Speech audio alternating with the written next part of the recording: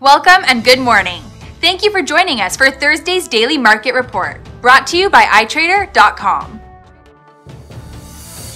The New York Stock Exchange took a swipe on Tuesday as its London rival in their battle to attract foreign listing of shares in oil giant Saudi Aramco.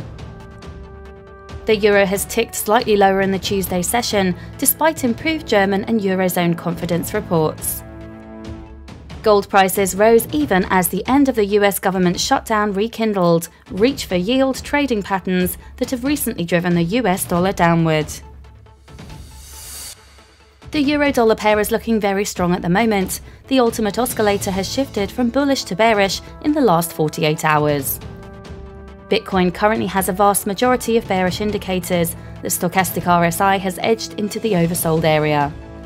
The price of crude oil is looking bullish at this point. The ATR has shifted from high volatility to low volatility in the last 48 hours.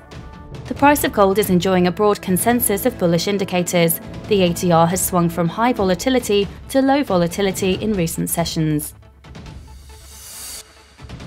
The ECB's monetary policy report will be released at 13:30 GMT. The US continuing jobless claims at 13:30 GMT, the BOJ's monetary policy meeting minutes at 23:50 GMT. The ECB's interest rate decision at 12:45 GMT, the Canadian retail sales at 13:30 GMT, and the US initial jobless claims at 13:30 GMT.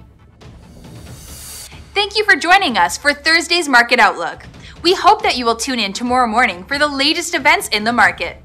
Until then, be sure to log into iTrader.com for all of your trading needs. Your personal account manager is ready to answer all of your questions.